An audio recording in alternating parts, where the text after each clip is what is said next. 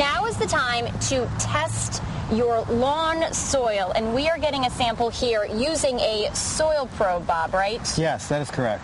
And we'll get about 10 soil samples from around the yard. You could also use a shovel to do that. And then we'll put them in this bag, and we'll send them to the Penn State Cooperative Extension. And we're trying to find out the pH balance of our lawn. That is correct. And in the pH balance, 7 is neutral, okay? Above 7 is alkaline, below 7 is acid. Okay, and we want it to be close to neutral. Correct. So we send it away. Penn State says, guess what?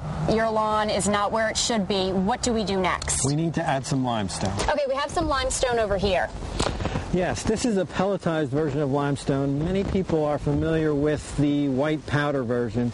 This is kind of a brown granular version that's easier to apply and gets down to the grass more quickly. All right, this is going to neutralize the lawn. I'm going to go ahead and use this fancy machine here and just sprinkle it everywhere. Yes. All right, here I go.